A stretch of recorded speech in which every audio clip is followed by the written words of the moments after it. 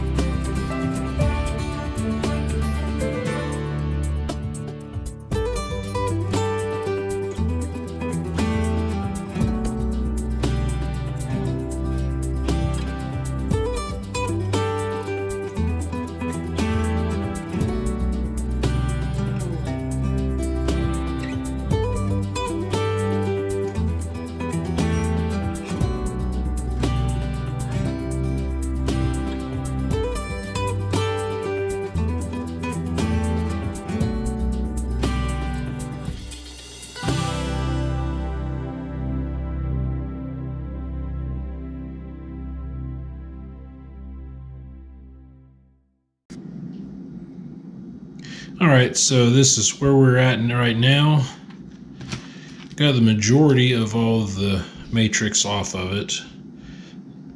What is still on there is bits that were super glued on in the field in order to reattach and stabilize the broken parts that were visible. But we're mostly there. It's just going to take a little bit more work.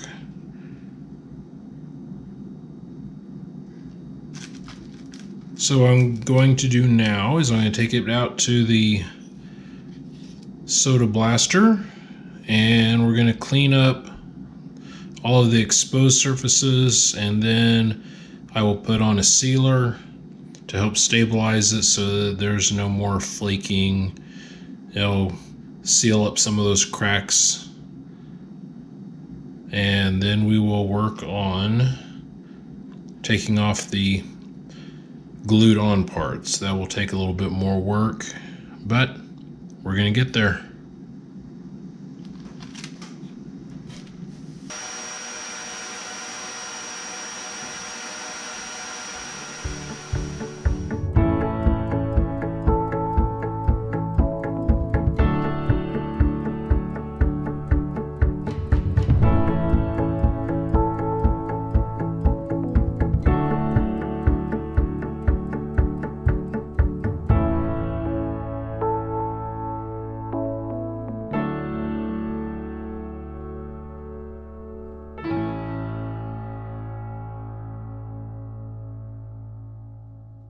Okay, so I finally got this prep finished out here.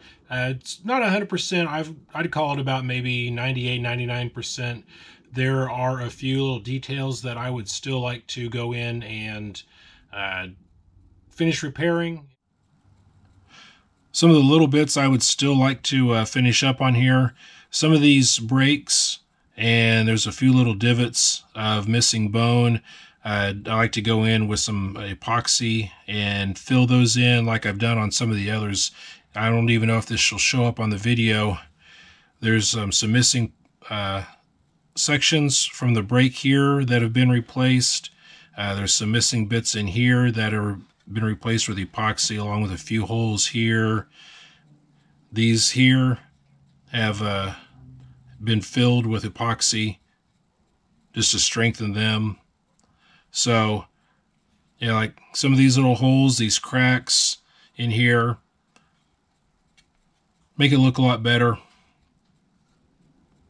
But I'm not 100%. I haven't done it yet. I may not. I don't know. As mentioned before, this is a partial vertebrae from an Edmontosaurus. This is probably Edmontosaurus annectens. This is the neural arch right here. And this is the neural spine. And these are the processes coming off the side.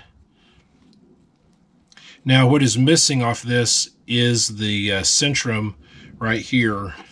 I kind of made up a mock-up to give you an idea of what the completed fossil size would have been, and it most likely would have been kind of a elongated centrum, kind of about like that. All right, now if you remember from the video, when I was uncovering this, this was sitting in this kind of position right here. Actually, it would have been about like that. This was facing, this was the edge of the rock face wall right here. So this, whatever, this may have been complete originally. It may have had some pre-depositional breaking, but when I found it, that was already gone. This was in situ. This was already broken. So this was a pre-depositional break, and it has one complete process coming off. It's just missing a couple little sections.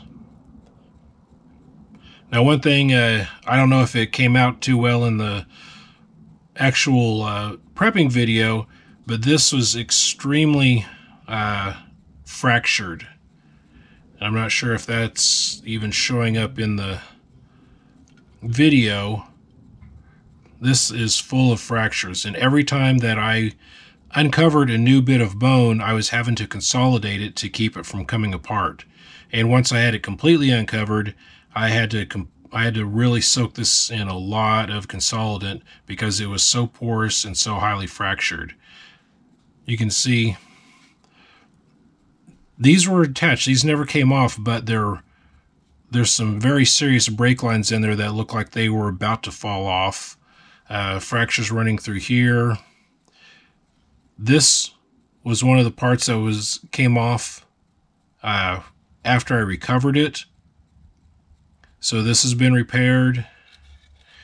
This has been reattached here.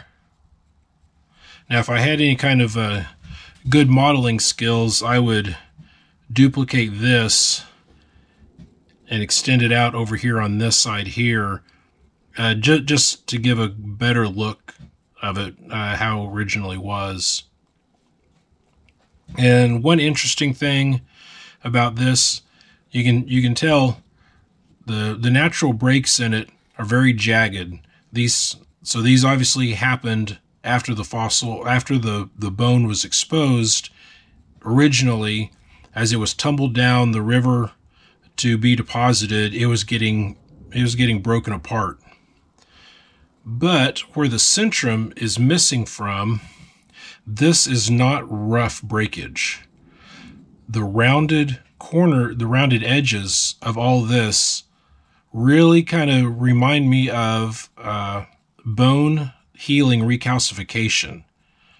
So I'm wondering if possibly this might have been something that happened to it while it was alive. Some kind of injury that broke the centrum from this neural spine, and then this is the rehealing.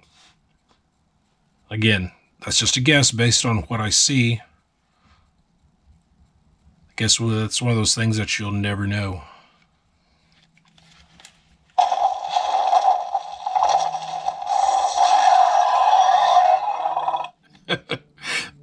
That is not the sound that these made. This is what the Edmontosaurus look like. This is probably not the Anectons. I don't believe the Anectons had that crest on their head, but this is the same general body style of the Edmontosaurus, also known as the duckbill. So this vertebrae here, this would have been a dorsal vertebrae, which means it would have come out, it would have been somewhere in this part of the body here. These vertebrae would have been cervical, these are caudal, and the ones on the back are the dorsal.